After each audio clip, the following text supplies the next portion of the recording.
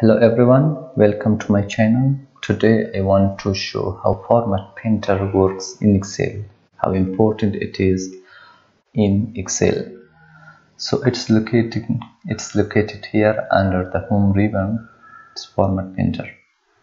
So I want to apply this style or format in my headings, and also I want to apply this here, and also I have to change this and this. So first of all, I want to start from here. I just click on this. After that, I just click on my format painter and select. It works perfectly.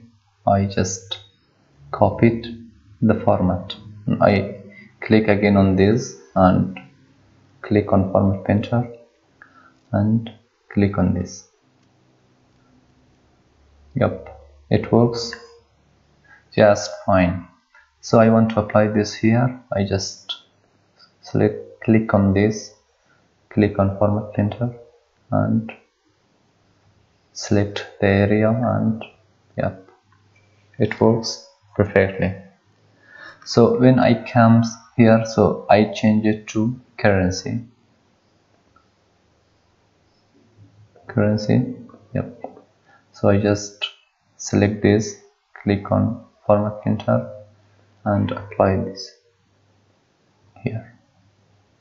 I can select this, click on this and select the entire video, and yep, it works perfectly. I want to add a border here. Select this, add a tick border, and also we can apply this in different sheets. For example, you can see this and also you can see this. So I come here, select the whole area, click on format painter. I come to this sheet and select the area.